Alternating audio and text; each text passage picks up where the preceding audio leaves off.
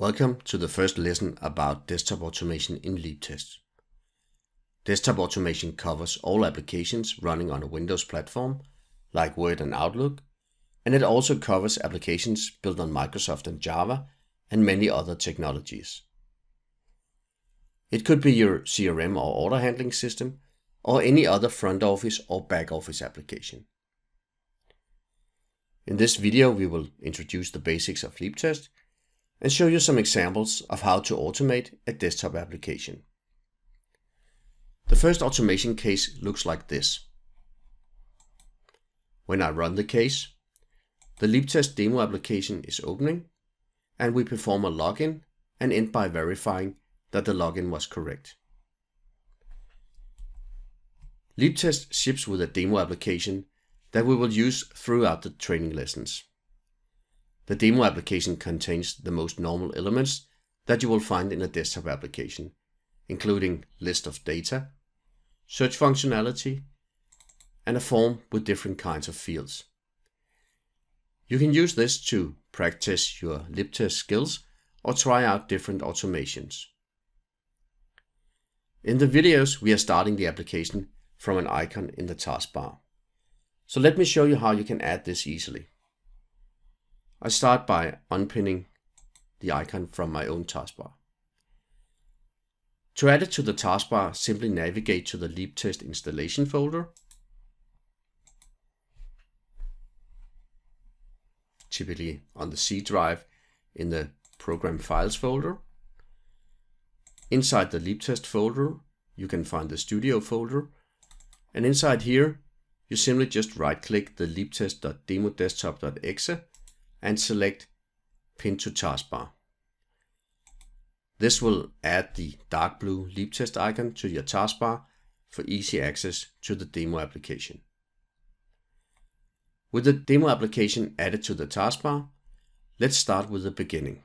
We click Projects in the main menu on the left, which gives us a list of all existing projects. In this case, I have only one project, and I will start by creating a new project. In the project pop-up, we specify a name for the project, Desktop Lessons.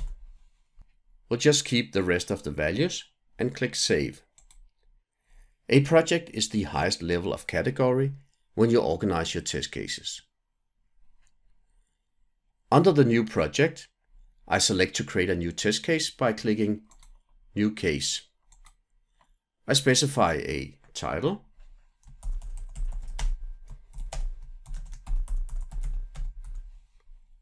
and select Desktop UI as the case type. This ensures that we have the right perspective in the case and that we have access to the desktop automation features. Test cases in Leaptests are flows made up of building blocks, and we design and maintain the flows on the design canvas. When we create a new test case, we only have one building block to start with, the Start building block. We can move the building block around, and we can zoom and center using the buttons in the lower right corner of the canvas. We can also pan the canvas using the mouse, either by pressing down the spacebar or by clicking the pan icon in the lower right corner. When we build a flow, we start by pulling the connector on the Start building block. This connector is flexible, and we can add the next building block wherever we want. When we release the connector, the building block menu pops up and shows all the categories of building blocks. We can either open a category and select a building block, or just start typing if we know the name of the building block. In this case, we will start with a Start application building block, which is used for opening a desktop application. Once it's added, we see a green arrow from the Start block to the Start application block, which indicate the direction of the flow when the case executes. You can say the green arrow drives the execution of the flow. In the Start application building block, we can either specify the name of the application, the path to the application, but the easiest way is to capture the application that we want to open. With the Leaptest demo application opened, I click Capture. We can now use the mouse to select the application that we want to start. And once we select the demo application, all the details about this application is captured back into the Start Application building block, so it's now ready to execute. We select Close all windows in the Start block to ensure that we have the same starting point for every run of the case, and click the play icon. This will run the case in preview mode. As we could see, the already open application was closed and a new instance was opened. When the demo application opens, we get a login box and we need to insert a username and a password. To do this, we add a set UI element value block after the Start Application block. This block will find and set the value of a selected element, in this case the username field, when the case is running. To select the element, I click Capture New Element. Leaptest now minimizes and the entire desktop is now in capture mode. This means we can use the mouse to select the element we want to set a value in. In this case, I select the username field in the login box, which captures the field back into Leaptest. We have a text value field where we can input the text we want to insert, in this case the username test. We do the same with the password.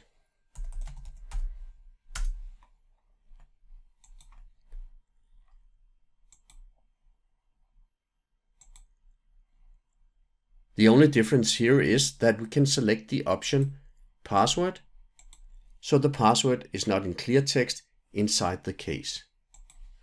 I enter password 123 with a capital P. The final piece in the login is to click on the login button. I add a click UI element and capture the login button.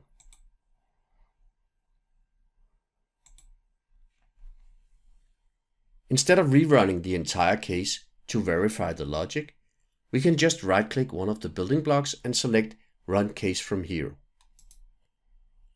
In this case, the test case will attach itself to the already open application and just execute from the selected building block. This makes it easy to do a stepwise progressive design of the test case while constantly making sure that the functionality works as intended. When the test case runs, we record a video of what was going on, so we now have a visual representation of everything that happened. If we scrub the video, we can see that the building blocks lights up when they are active and that the activity log on the right is also following the video.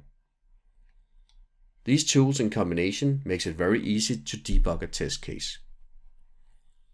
Also be aware that the default state of the test case is failed unless we explicitly set the status to pass, which we will do in a minute. The last part of the login process is to verify that the login went well, and we will do this by looking for an element on the screen that will only appear if the login went well.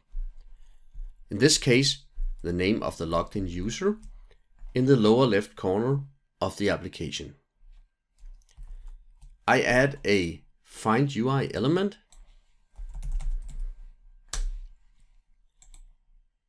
capture the username. If this element is found, the test case should pass, so I add a pass building block. Let's run the entire case from the start.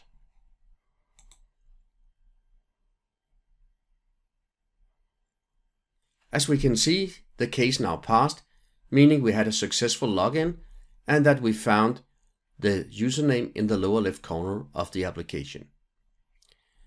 In this first lesson, we introduced how you can create and design cases for desktop automation in Leaptest. We saw how to run and debug cases and how to open and capture desktop elements from applications.